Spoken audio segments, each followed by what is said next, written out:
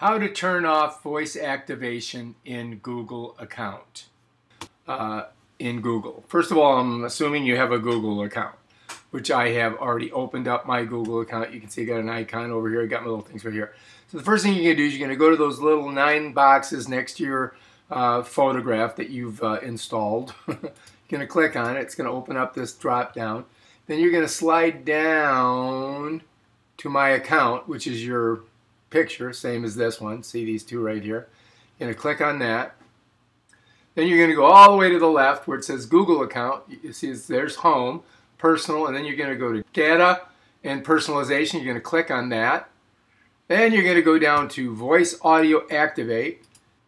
And as you can see, it's turned on, so I'm just going to click on that. It brings up this box. And if I want to turn it off, I click on that. I go down, I hit pause.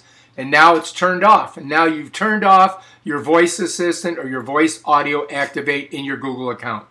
Congratulations, you just learned another skill.